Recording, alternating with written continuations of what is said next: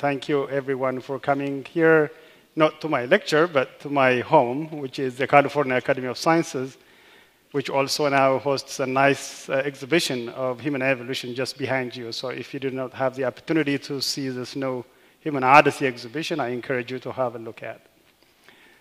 I would like to thank the Leakey Foundation for sponsoring and for inviting us tonight to give a talk on diet, which I assume concerns every single person in the room today. Diet is today one of our, in spite of the calories, obviously, it's one of our key characteristic as a species that distinguishes us from many other species. I would also like to thank the staff of the California Academy of Science, including Gary, for doing such a fantastic job at every stage of this organization, of this series lecture. So thanks to the California Academy of Science and the Leakey Foundation, and obviously thank you for coming. I would also like to welcome my colleague, Christina Warinner, who will be talking more about what you eat, whereas I will be talking more about what you ate. Not yesterday.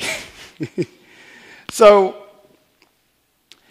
if you told me what you had was only 1 or 2 minutes, I would tell you the following things.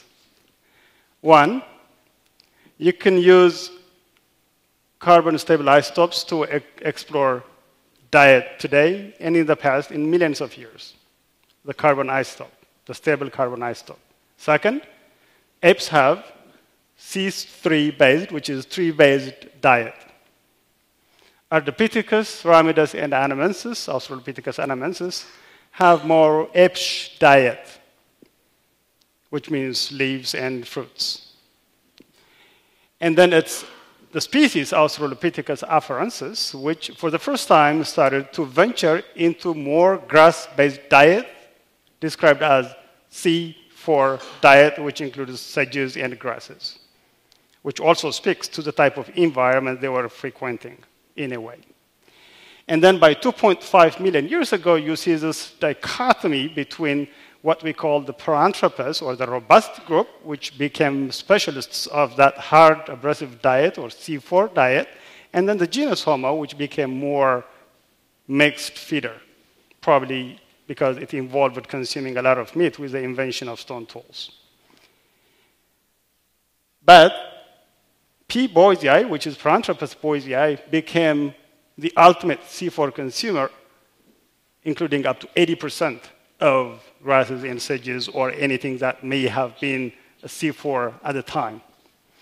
And then therefore, overall, you see the C4 diet being included as you go from the emergence of hominins, splitting from the chimpanzees sometime around 7 million years ago, all the way to today. And that was one of the key and fundamental changes that we observed as we explore human evolution. And that was happening concomitant with dental and jaw size and shape modifications. And all that was published only in June 25, 2013, on the cover page of the Proceedings of the National Academy of Sciences as 4 papers by many, many scientists, including myself. I don't see anyone moving, so I guess I will continue. But what are really the questions? As a paleoanthropologist, I like to think about, why do I do the job I do in the first place? Why is it important? And what are really the questions that we are interested to answer? Well, the first is, we want to understand the anatomy of our body, not only today, but how it became what it is today. So anatomy and understanding how they looked, our ancestors, is important. That anatomy is going to affect or influence your mode of locomotion, the way you move around. And then combined, they are going to affect your behavior. And all of that would determine where you live, and where you live will determine your diet somehow, which then in turn determine your anatomy. So it's a circle that goes back into the origin of our anatomies. Therefore, diet is one of the key and fundamental issues in the history of human evolution, in the study of human evolution. If that is the case, therefore, what do apes eat today? And apes include many gorillas, chimps, humans, orangs, etc. What do they eat? Well, gorillas eat mostly leaves, and that is C3. I will come to the difference between C3 and C4 later. But they eat, by and large, leaves. Chimps consume fruits, even when they live in the savanna environment. They can live in the savanna environment, but they don't really consume grasses. They are, by and large, fruit eaters. Humans eat everything, and my colleague Christina will be talking a lot about that, telling you more. So my interest here tonight is, if gorillas do that, C3, chimps do, humans do everything, when did eating everything start? Is the question I'm asking tonight. But diet is really important because it's not only about the calories that we try to gain or lose. Homo sapiens are crazy. They try to do both ways. They take it in and they take it out again. They did not have that type of opportunity at the time. But it's not about the calories, but it is the interface between the organism, the humans or the human ancestors, and their environment. That's something that goes to your mouth. So it's going to affect, and it's going to be the source of a fierce competition between you, the organism, and your environment, and other species in that environment. Therefore, it's going to in turn affect the selective pressures that are acting upon you as you evolve through time. So it's beyond the calories. I mean, the issue of diet. So when did we start to consume grass-based diet, which is my talk today, or meat, or cooked food, etc., is really very important question in the study of human evolution. But how do we know then what an early human ancestor ate 3, 4, 5, 6 million years ago? There are many approaches that have been employed over the past few decades. The first being a very straightforward approach, that is to look at the gross anatomy of the fossils. You look at them if you have massive jaws and supporting muscles, like the nutcrackers, they were named, the Zinjanthropus boisei or Paranthropus boisei, then you would assume they were feeding on hard and abrasive diet. It's a pretty straightforward approach. Sometimes works, sometimes may not. But by looking at the gross anatomy of a muscle, on the muscles, you can infer the type of diet consumed by an animal. Another approach is to look at the teeth size, shape, and topography. If you have sharp cusps like this, it would be used for shearing, say leaves. If you have more lower topography, then you would be mostly grinding maybe fruits like in pan. So this is another approach that also has been widely used to investigate diet in earlier hominins. Why? Because all we have in terms of fossils are the teeth and the bones. We don't have the soft tissues or the other evidence for the diet. You can also look into the archaeological record. If you have stone tools, then it must have served some purpose, maybe removing meat of the bones or butchering carcasses, etc. Or if you have cut-marked bones, it can show you that meat was being consumed by early human ancestors. So the archaeological record was also used to determine what an animal may have eaten 2, 3, 4, 5 million years ago. More recently, we've been investigating what we call dental microwear. These are those fine-grained structures that are left in your teeth by the food item you consume. So if you're feeding on hard and abrasive diet, you will have this very complex features with pits in them, whereas more scratches will indicate soft fruits and leaves. So these are techniques that have been used for many years to study fossil diet, but you can obviously see the limitations. So what we tried to do in this publication that we published a few months ago is to look into the chemistry of what the animals ate. This is a more direct evidence which would tell you the chemical composition of the diet that was consumed 3 million years ago by species A or C is going to be like this. Well, how do we do that? Well, first of all, we take samples up to 2 milligrams, and then we use a mass spectrometer to compare the heavy versus the light carbon isotope. How does it work?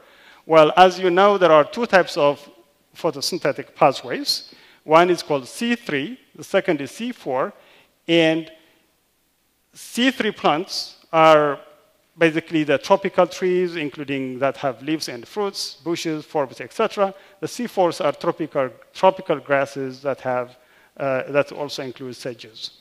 And then you have the cam plants that are succulent plants and cactuses and pineapples that are mostly in mostly desert plants, but we're not concerned about this today. But how do we distinguish a C3, which is tropical trees, bushes, and forests diet, versus this one? I will come back to that. But please note that I'm not using radioactive carbon here. These are stabilized stops. It sometimes gets confused.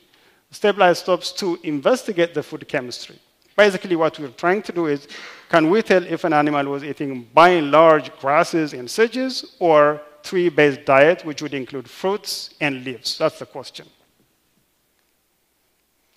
And let me take you, if you've forgotten your photosynthesis courses from high school or, I don't know, from college, this is how it works.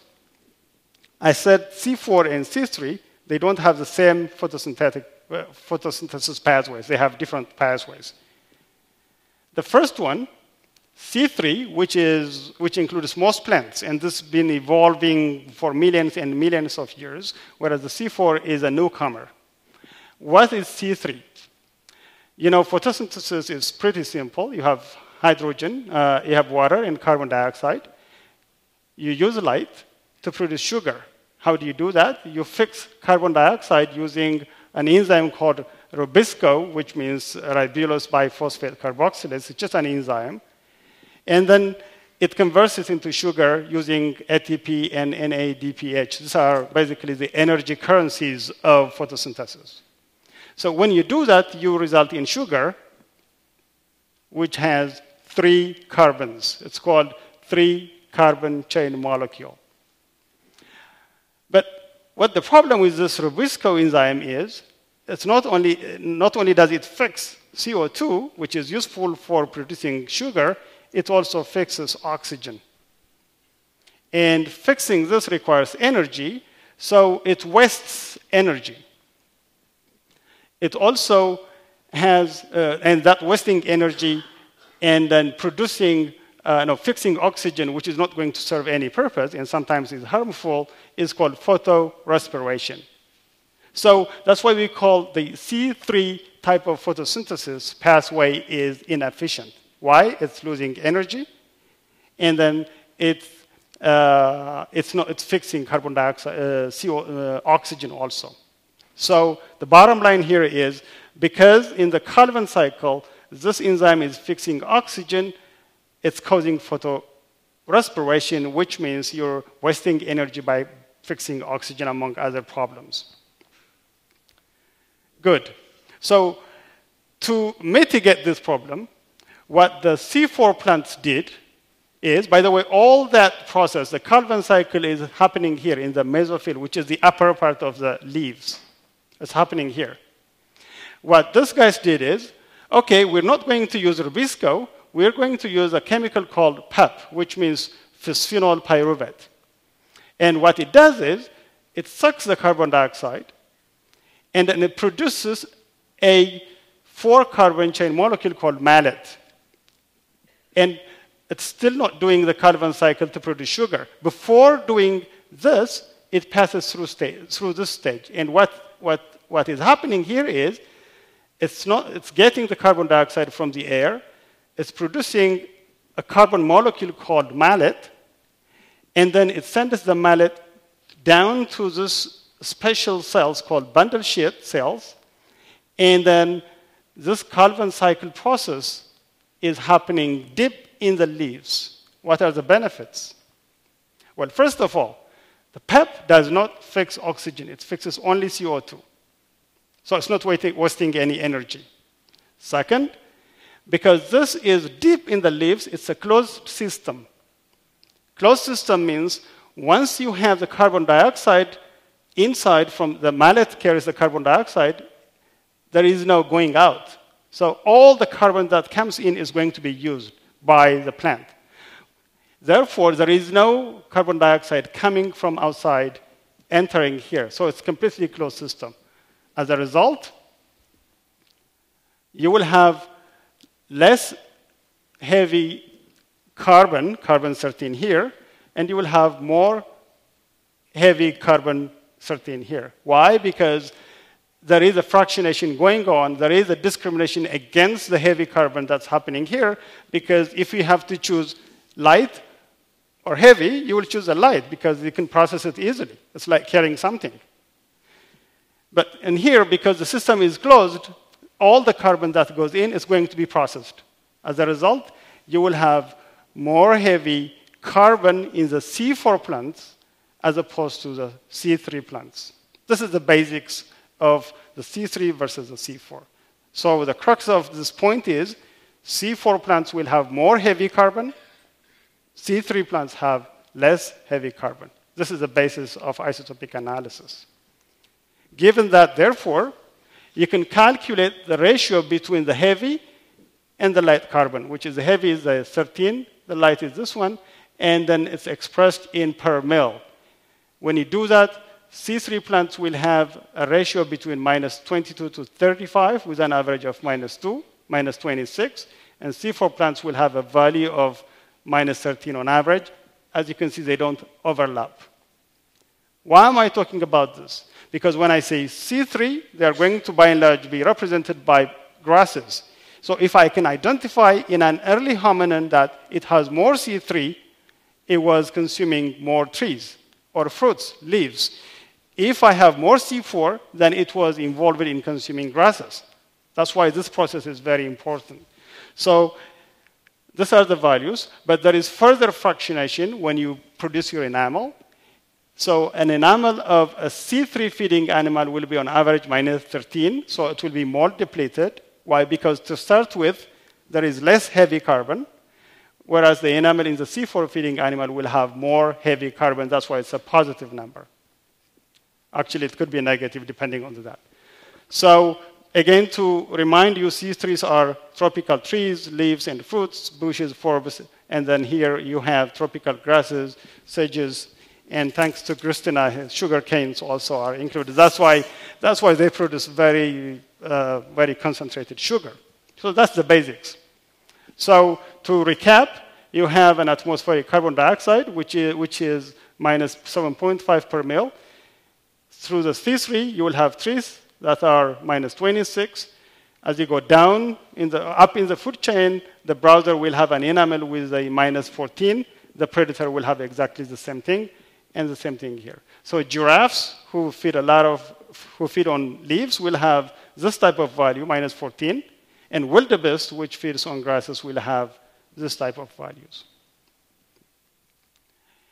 Given that background, let me come back to what we did in our research. What we did is that we sampled hominin enamel cap from across Africa. And here are some of the pictures that you can see. And you really do minimal damage. If you can tell, this is before sampling, this is after sampling. And here is some of our team members sampling the 2 milligram or so enamel powder from this tooth. And that's all. The damage is really minimal. We did 11 species between 4.4 and 1.3 million years. These are all hominins. And then we've sampled 175 teeth so far. And the sample size has increased by 250%. This gives you an idea of what we did in terms of sampling. And I should underscore that what I'm presenting is the result of a collaborative work of all these people. And these are the titles of the 4 papers published in this journal a few months ago. So I am basically representing all these people in the list. You can see me here or somewhere around here. But this is a work conducted by many, many, many people. So I here stand in front of you representing all those people. So what are the results? So if we know that the C4 eating animals are eating grasses for the reasons I explained, the C3 eating plants are mainly based on trees, leaves, and fruits. What happens when we look? Oh, the results I showed you, by the way, are experimental on modern animals, so we know what those animals eat. Now let's look at the fossils from 3.5 million years ago, from the site of Hadar and Dikika, where I work at. So what are the giraffes doing? You can see the various giraffes, very negative values. It makes sense because they eat trees, leaves, and anyway, they feed on trees. Look at the wildebeest, very positive values. So this shows that the approach can be used for fossils first. These are the same age as Australopithecus afarensis. And what is afarensis doing? It's all over.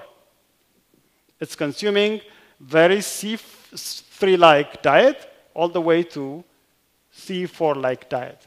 And there is a lot of variability. So it was a mixed feeder with considerable variability with an average of minus 7%, 7 per mil. This is really a neat result. Why is it a neat result? Well, because if you look at the Turkana data, the one I just showed you is from Hadar in Ethiopia. If you look at the data from the Turkana data, from the Turkana site in Kenya, look at Anamensis, which is anatomically very similar to afarensis, is very depleted, i.e., it's feeding on C3 trees and leaves and fruits, like the chimpanzees, basically. But if you go further in time, here is time, from 4 million years all the way to 0, and here is the carbon content expressed as per mil. So Anamensis is very ape-like. Pladiops, which is the same age as afarensis, is again very variable, but consumes both C4 and C3, so it's a mixed feeder. As you go up in time, Proanthropus aethiopicus, which is a robust megadont species, is continuing that C4 trend here, and Boise takes it to the extreme, consuming up to 80% of grasses. Homo, on the other hand, which is us, 2.3 million years ago, continues to be a mixed feeder, which probably is due to the fact that they were including more meat. By that time, we have clear evidence of stone tool use. So if you are consuming meat of animals that consume trees, leaves, fruits, then you will have the same signature. If you put all the data together that exists today, you have Ardipithecus ramidus here, which is really chimpanzee-like. Very C3 diet. If you look at Anamensis, very C3-like. Afarensis and Pladiops are the first creatures to really venture into the grassland environment, or at least exploit the resources they're in. And what's fascinating, I think, for me, is, so you have that, Africans continues that pattern, but what's fascinating is Boise takes it again to the extreme of grass eating, whereas Homo does both. So why is this result important? Well, first of all, when we try to understand what makes us human, as I said at the beginning, it's anatomy, diet, locomotion, behavior, etc., environment. Determining when that type of mixed feeding, which characterizes us, we take it to the extreme, obviously, emerged is important. Because the way to understand humans is to look at how we differ from chimpanzees, because we share a common ancestor 7 million years ago. So if we are to understand ourselves, when we split off from those species in terms of our locomotor adaptation when we became upright walkers, in terms of our dentition, which is tiny and small compared to others, in terms of our brain, which is huge compared to the chimpanzees. Those are the questions. But in terms of what we ate and when we started to venture into a different type of diet, this is the evidence for the first time that we're presenting in the study. Because it shows a major shift in terms of our adaptation when we look at the big picture of human evolution. So what was the source of C4 for A. afarensis? Well, clearly, they lived in woodland environment, and I'm sure there were grasses adjacent to that woodland environment. So they could definitely consume sedges and grass-based diet, etc., etc. We cannot really pinpoint to that specific type of grass, but we have an idea that they were interacting with their environment differently, particularly compared to the chimps, who are always depending on the trees. When you always depend on a tree, when that tree disappears, then you disappear. I think afarensis ventured into this type of environment for the first time, which then ultimately continued to the genus Homo, then Heidelbergensis, etc., to create who we are. So this is really an important information as to what our ancestors were doing 3.5 million years ago. But in addition to the vegetation, if you remember, about 3 years ago, we published, my team from Dakika published, this cut-marked bones that showed that afarensis was the first creature to, well, in our history, obviously, the first hominin species to start using stone, to consume meat using stone tools. So it's possible, therefore, that consuming meat of C4 feeding carcass animals could also cause the increased amount of C4 content that you see in the species' teeth. So a combination of meat eating and venturing into a new environment by about 3.5 million years ago is showing that afarensis was the first to venture into this type of environment. And when we published these results, we did not have the chemical composition of this species, but now it's coming together. So finally, the conclusions would be that Ardipithecus had very chimp-like diet. So Ardipithecus may have slightly shifted towards being human, but it kept small brain like the chimpanzees. It was still had grasping toe. It had a diet which was very ape-like, C3 diet, etc., etc. But afarensis Ardipithecus, therefore, was, in terms of its diet, was chimp-like like Anamensis. Anamensis, in spite of its similarities in terms of its anatomy to afarensis, had not yet ventured into this type of diet either. So it was this species for the first time to really consume and go to the C4 world for the first time around 3.5 million years ago. And then meat consumption may have contributed to this fact. And then P. boisei, however, this is Paranthropus boisei, takes this adaptation, passing through Ethiopiacus to the extreme of consuming almost 80% grasses, at least C4 diet.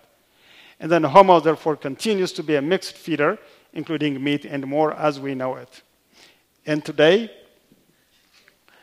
you know what happens. But there is a better person to speak about today, who is Christina Warinner. So I will stop here, and if you had questions, I will entertain them later. Thank you. So I'm going to talk about some more recent periods. I'm going to talk specifically about food and the foods that we eat. Food is something that unites all of us. It's something we all consume. It's something that we share in common. It delights us, it excites us, it nourishes us, and it sustains us. But I think one question I often think to myself is, well, how did we come to eat like this? Following on Zeray's talk, how did we come to eat out of this modern supermarket? And as an archaeologist who researches ancient diets, I often get asked, what should we eat? What are we evolved to eat? And this is a really important question, but I have to admit, it is extraordinarily difficult to answer. The Paleolithic period of our genus Homo spans more than 2 million years, and for much of that period, our climate has been cycling through warm periods and ice ages. And I've drawn a simplified version of these cycles at the top of this slide, showing the approximate intensity and duration of these changes in climate over the past 2 million years. And for about the last 900,000 years, during the late Pleistocene, these cycles have become longer and more intense. And the cycling has had different effects around the world. It has raised and lowered global temperatures. It has changed ocean and air currents. It has joined and split continents. It's made some areas temporarily dry and uninhabitable, other places covered in ice, and other places lush and bountiful. So as we reflect on the period of human evolution, the one thing that has been constant is climatic instability and fluctuation. And during the late Pleistocene, many large animals went extinct. In Australia alone, 88 species of megafauna went extinct. Animals like the giant marsupial lion, the 2-ton giant wombat-like creature, the Diprotodon. In the Americas, more than 38 megafauna genera died out, and they include the woolly mammoth, the giant ground sloth, and the American horse. And humans also likely came to the brink of extinction many times during this period of intense climatic fluctuation, but we managed to survive, unlike our cousins, the Neanderthals. Perhaps it is unsurprising then that what characterizes humans above all else is our versatility. It is this versatility, both biological and cultural, that has allowed us to colonize the globe, even inhabiting the most remote and extreme locations on Earth and space. Since the tail end of the late Pleistocene, during the Upper Paleolithic, the pace of human innovation has dramatically increased. And I'm going to focus on human diets of the past 50,000 years, and especially the past 10,000 years, when human experimentation with domestication turned the human population from 100% foragers to almost 100% agriculturalists and pastoralists. And specifically, I'm going to talk about how our food choices went from this to this in about 500 generations. We've mainly done this in 3 ways. The first is by modifying our own genes in order to be able to digest new types of foods. And the second is by modifying the genes of plants and animals that we want to eat in order to make them more edible for us. And third is by processing our foods using technology to further expand our food options.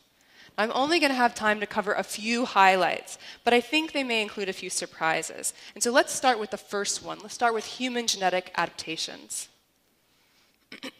So milk is a food for infants. It contains the sugar lactose, which is actually 2 sugars, glucose and galactose, that are linked by a chemical bond.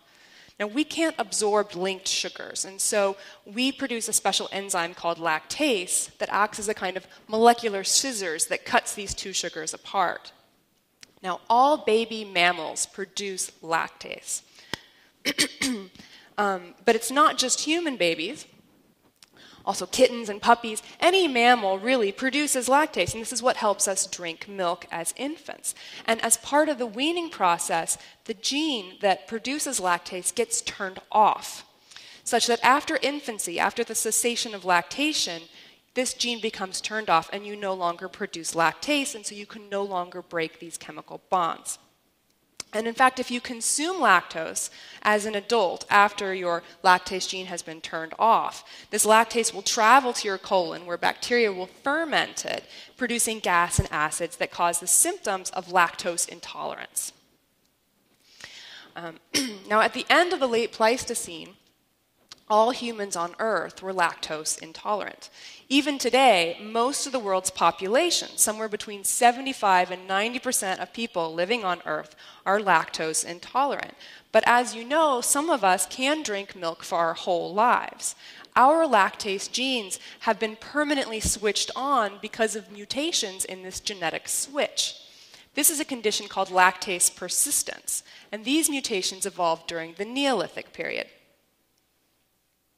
The scientists have now mapped the part of the human genome that controls lactase production and this molecular switch that turns it on and off.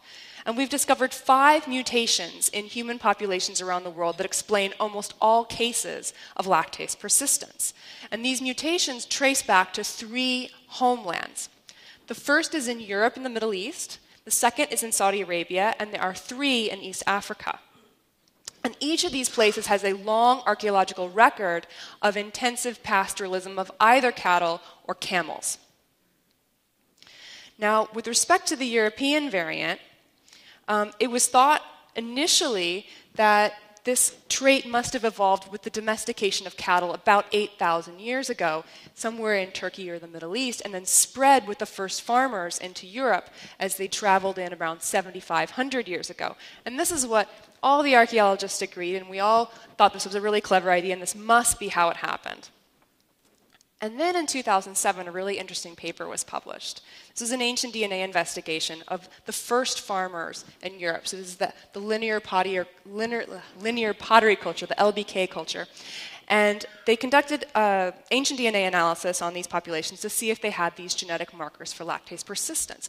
And what they found was they didn't. And then there were subsequent studies because they thought they must really be there. Let's test some more populations. And they kept finding the same result. The earliest farmers in Europe do not have this lactase persistent mutation. And instead, the earliest known evidence for lactase persistence occurs 2,000 years later, and it's found in Sweden and in the Basque country of Spain. And this was quite a surprise. And today among cattle, the greatest diversity in milk-producing genes is found in Scandinavia. This also suggests that this region was really important for establishing modern dairy breeds. And in today, modern Scandinavia has the highest rates of lactase persistence in the world. So more than 80% of people in Scandinavia today have these genetic mutations to allow them to digest milk. And this actually makes sense because life in the far north is quite hard. Food, and especially plants and carbohydrates, are often in very short supply in cold climates. And milk, in addition to being a reliable source of protein and fat and also clean water, is actually a source of sugar. It's a source of lactose. And so by drinking milk in the form of milk itself or yogurt or soft cheeses that still contain lactose, this becomes then a source of sugar that's available year-round. And in some ways, it's like a sugar substitute, or a plant substitute, excuse me. One thing that my research group is currently doing is we're trying to understand the later periods of this. So if these lactase persistence genes start showing up about 5,000 years ago, then when does it start to reach modern levels that we see today? And so we've been analyzing medieval populations in Central Europe to try to understand this period. And try to understand when these alleles stabilized. And what we find is that actually, by 1,000 years ago, we see the same levels of lactase persistence as we do today. And that indicates that this evolution actually occurred extremely rapidly, on the order of a few thousand years. And this is something that I find really fascinating, is we tend to think of evolution over very long time scales, but in some cases it actually occurs quite rapidly. And it's kind of amazing that if you think in Europe that over the span of just a few thousand years, we went from basically no one having lactase persistence alleles to, in some places, more than 80% of people carrying these mutations. That's truly rapid human evolution. And what's even more amazing still is that the most recent evidence from East Africa suggests that the period of evolution there in lactase persistence was even more rapid still. There's a lot of exciting research coming out in this area right now. But this is only part of the dairy story. There's another really important piece of this puzzle that I've barely mentioned. That is microbes, these bacteria that live in your gut. Remember I said that it's bacterial fermentation in your colon that causes the painful symptoms of lactose intolerance. And theoretically, if you were to drink a half liter of milk, and you were completely lactose intolerant, and you digested all of that milk completely by colonic fermentation, you would actually produce 8 liters of hydrogen gas, which is terrible. But most people, even people who are lactose intolerant, don't produce anywhere near that amount. And so what's the difference? And it turns out that the gut microbes make a big difference. In fact, there are people who are lactase non-persistent, so they do not have these mutations. They turn off their lactase gene, and yet they don't experience the symptoms of lactose intolerance. So clearly there is something different about their gut microbiome where they aren't producing the acids and they aren't producing the gases and they don't have the symptoms. And this is something that we're quite interested in figuring out. Now, the gut microbiome is extraordinarily complex, and we don't exactly know which bacteria of the thousands of species that live in your colon, which ones are doing this. But there's a lot of work going on right now to try to figure this out, because if we could figure out this process, we could put together maybe a cocktail of some of these bacteria to give to people as a probiotic that would enable them then to be able to digest this milk without all the negative symptoms of lactose intolerance. Another example of very recent human genetic evolution has to do with starch. Now, starch is a polymer of glucose sugars linked up into very long chains. And as with lactose, we can't absorb linked sugars, and so we have to break them up. And to do this, we use a different type of molecular scissors, this time called amylase. Now, all humans produce amylase, and we make it for our entire lives. It's an essential enzyme for life. And on average, we have more copies of the amylase gene and therefore make more amylase enzyme than chimpanzees. And this is part of the evidence that suggests that starch was a really important part of human evolution. But what's also interesting is that some human groups have more amylase gene copies than others.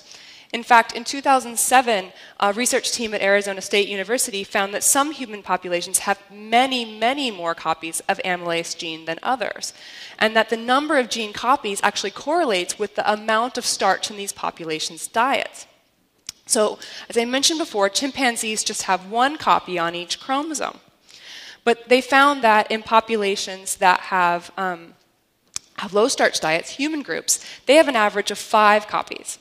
In other human groups that eat a lot of starch, for example, in Japanese populations, they have on average 7 copies. But they found amazingly that in some individuals, they have up to 15 copies of the amylase gene in their genome. This is truly extraordinary. This is a 15-fold difference in the amount of amylase that they produce.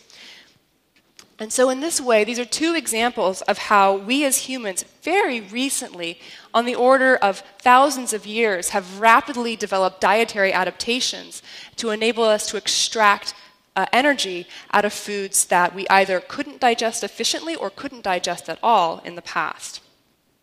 Now this brings me now to the topic of domestication. I think, and I hope I'm not too biased, maybe I'm a little biased, but I think domestication is one of humanity's greatest innovations. I think it is so important and so fascinating, but I also think it's quite misunderstood. I think most people are familiar with the fact that we tend to make domesticated plants bigger. So this is an example of wild strawberries. They're actually quite small compared to domesticated strawberries, which are actually a hybrid of a European and a North American wild strawberry. And we do that so there's just more to eat. That's quite simple. And we tend to make domesticated animals smaller, and that's so they're less dangerous and less likely to kill us. But of course, there's a few exceptions, like chickens and guinea pigs, which we also try to make bigger. But domestication is much more than this. In many cases, we have literally invented our own food. We've created foods that didn't even exist before. And a really good example of this is maize, which here in North America we call corn. Now, we're all familiar with corn on the cob, except wild maize doesn't have a cob. That's something we created. Wild maize is that little plant there on the left. It's called teosinte, and I'm going to zoom in on it. Now, it looks nothing like the corn that we're familiar with. It's woody. It has these gloom-covered kernels. They have this odd triangular shape. They're extremely hard. I can assure you, I have tried to eat them. They are very hard to eat.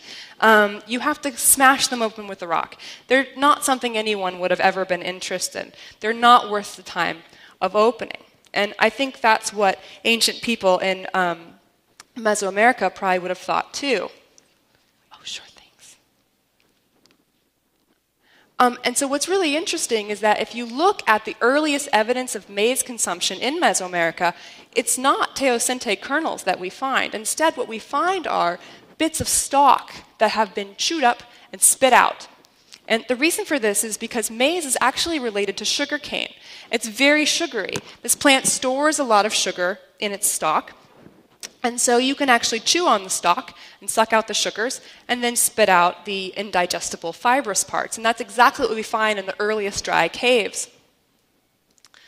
When Mesoamericans first started experimenting with this about 6,000 years ago.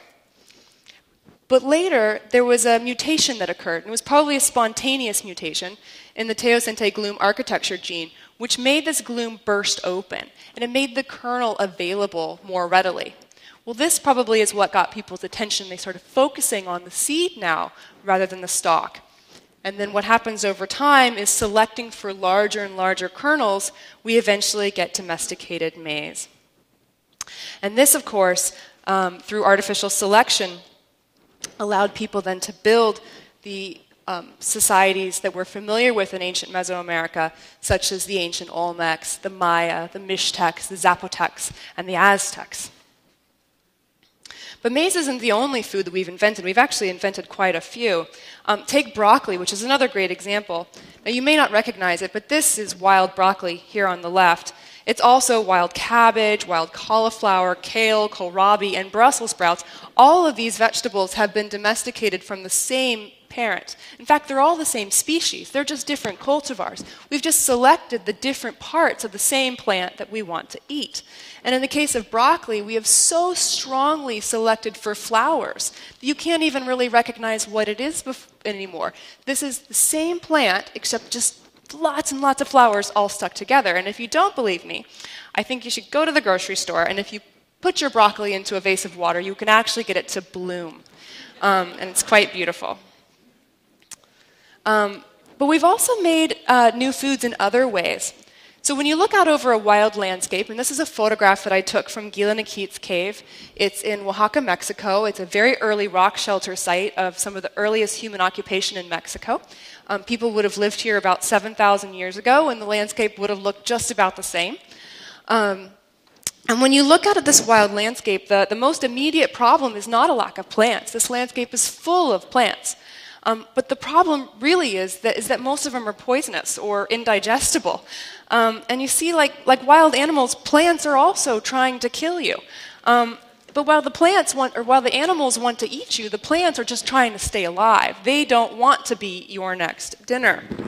And so in order to discourage you from eating them and other pests from eating them, they produce a number of natural pesticides in their roots, stems, leaves, and seeds. Now, we call many of these things flavors, but some of them we also call toxins and poisons. So take ricin, for example. This plant really does not want you to eat it. Ricin is produced by the castor bean, and it's extremely poisonous. 8 beans are enough to be fatal, so watch out for castor beans. Another famous example is, of course, the terribly poisonous nightshade. Every part of this plant is deadly, from its roots to its leaves to its fruits.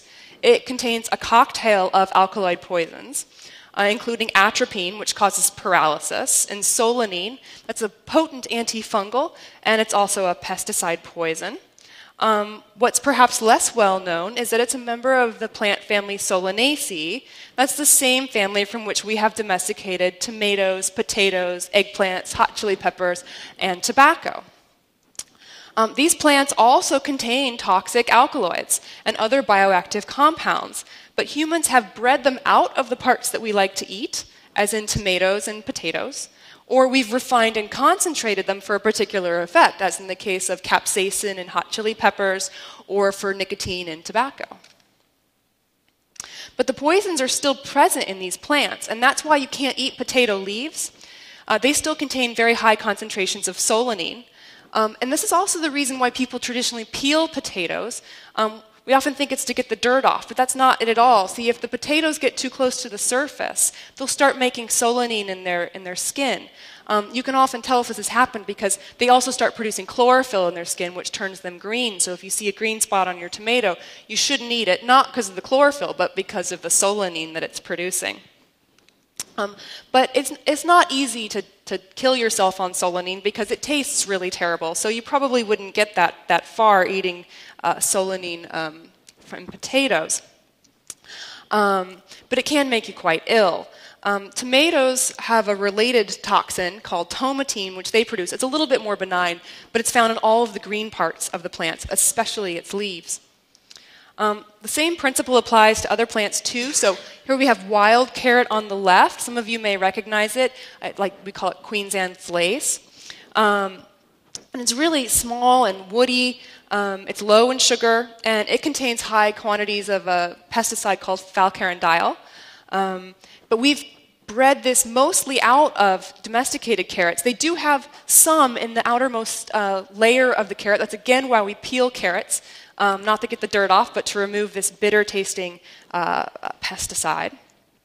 And although you may not realize it, apricots and almonds are actually very closely related. They're both members of the Prunus genus. But in almonds, what we've done is we have bred them to eliminate the cyanide-producing glycosides in their seeds, while in apricots, we have bred them for bigger and thicker fruits. So like broccoli and carrots, domesticated almonds and apricots are fundamentally different from their wild progenitors, and in many ways, a human invention. And we've done this over and over again all throughout the world.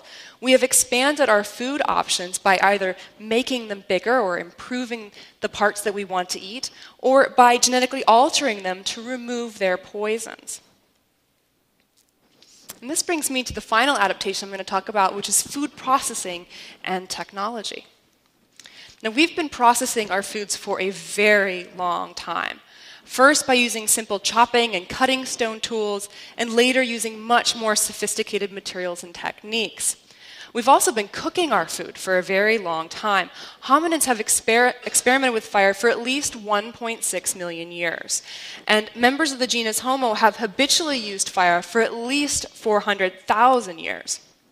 And in the Middle and Upper Paleolithic, we start finding direct evidence of plant cooking and processing. So for example, starch grain analysis of dental calculus at Shanidara and Spee confirms the importance of plants in Neanderthal diets, including grains, and suggests that some of these plants may have even been cooked or boiled. And starch grain analysis of groundstone tools at Upper Paleolithic sites in Europe has shown that humans were grinding roots and seeds into a kind of flour 20,000 years before the invention of agriculture. Grinding is actually an extraordinarily useful technology, and one that has allowed us to exploit even more food resources. So many roots and nuts, such as manioc and acorns, would be excellent human foods, except for the fact they contain high concentration of cyanide-producing toxins and tannins. But unlike carrots and potatoes, humans didn't breed these toxins out.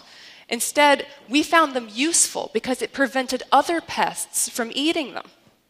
And so what we did instead is we developed ways of soaking and leaching out these toxins using technology. So for example, the Canela people of Brazil, they peel and grate their manioc, and then they put them into these long tube baskets and run water through it to leach out these toxins from their manioc plants. And similarly, many native peoples in California produce nutritious acorn flour by grinding the acorns into a fine powder and then leaching out the tannins with water. Cooking and processing, however, isn't just about removing toxins. It can actually improve the nutrition of the food itself. And I think a really good example of this is something called nixtamalization, which is a food processing technique that was invented in ancient Mesoamerica. See, one of the problems with maize is that it actually contains quite a lot of niacin, which is a B vitamin that you require for life. But unfortunately, this B vitamin is in a form that's not bioavailable when you eat it. And so if you try to build a civilization on maize, what happens is you end up with a B vitamin deficiency unless you have a lot of other foods that you can supplement it with. And this is a really big problem. It causes a nutritional disease called pellagra. This is something that really plagued the US prison system for a long time in the 19th century before people figured this out. But what the people in ancient Mesoamerica did was something really clever. One thing they realized was that if you took maize and you boil it, and you add to it something called slaked lime, which is you make that by burning limestone. It's sort of like part of the plaster making process. And if you add that to boiling water and to your corn, what ends up happening is, well, first of all, it loosens the outermost part of the kernel so that it's easier to grind. But it also makes this niacin bioavailable, and suddenly maize has a very large amount of niacin, and you no longer have this B vitamin deficiency. And it also increases the calcium content of your maize 700%. So it dramatically improves the nutritious quality of food. And this particular technique actually got invented over and over again. So in ancient Mesoamerica, they used limestone, called nixtamalization. But in North America, where people were also processing corn, they used wood ashes. Basically, you just need to get an alkaline solution. And so this was hit on over and over again. But food processing also has a dark side. It can also reduce the nutritional value of common foods, and sometimes very severely. So take, for example, wheat.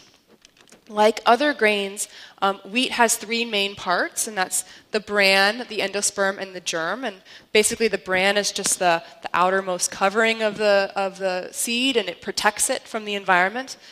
The germ is the embryonic part of the plant. This is the part of the plant that's going to sprout. These are the embryonic leaves.